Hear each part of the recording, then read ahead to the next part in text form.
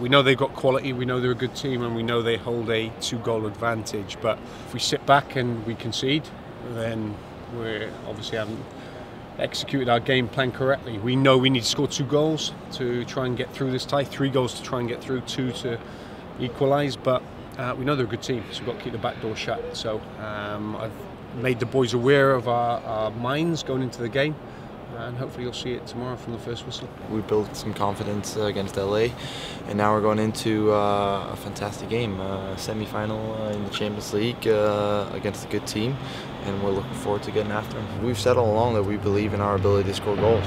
We proved it on Saturday that we're able to do that. And I think we're going to prove that it's going to be able to score goals against Tigres as well.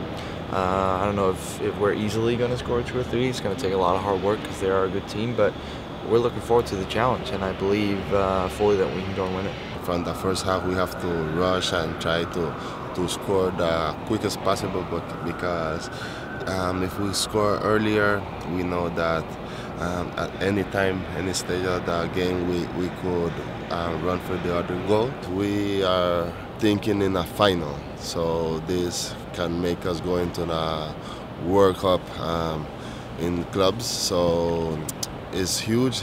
We want to make history, and hopefully we could make the first step tomorrow.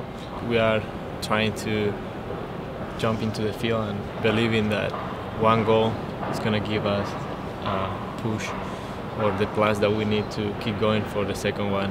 Yeah, you're always going to play in the edge, you know, that danger zone. Even if we're winning 2-0, we know that 1 goal is going to be tough to come back. But this is soccer, and that's the beauty of the game. You never know what's going to happen in 90 minutes.